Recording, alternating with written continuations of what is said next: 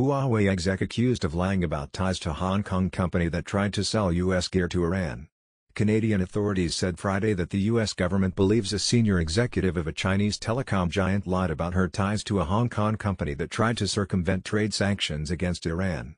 The revelation came during a bail hearing for Meng Wanzhou, chief financial officer of Huawei Technologies, who was Saturday at the behest of U.S. officials who seek her extradition to New York. A lawyer for the Canadian Justice Department told a Vancouver judge that Meng misled banks to believe her company had no connections to Skycom Tech, which tried to sell American computer equipment to an Iranian mobile phone company, a move that violated U.S. sanctions on the sale of American goods to Iran. Meng told U.S. banks that the two companies are separate operations, but Canadian authorities said American investigators believe Skycom works as subsidiary of Huawei. Ms. Meng personally represented to those banks that Skycom and Huawei were separate when in fact they were not separate, prosecutor John Gibb-Carsley said. Skycom was Huawei. Meng faces up to 30 years in prison in the United States, making her an extreme flight risk, according to the Canadian government lawyer.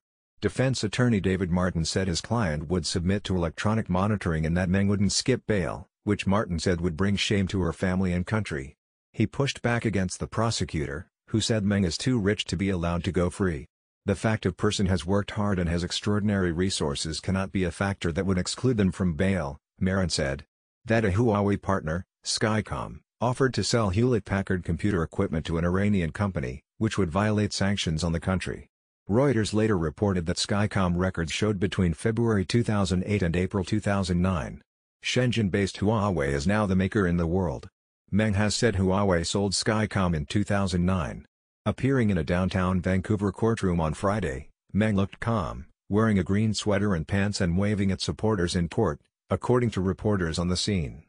Meng, 46, is the daughter of Huawei founder Ren Zhengfei, one of the most powerful businessmen in China. She is considered next line to run Huawei. Her arrest has strained already tense relations between Washington and Beijing in the wake of President Donald Trump's threats of increased tariffs on Chinese-made products headed to the U.S. David K. Lee is a breaking news reporter for NBC News.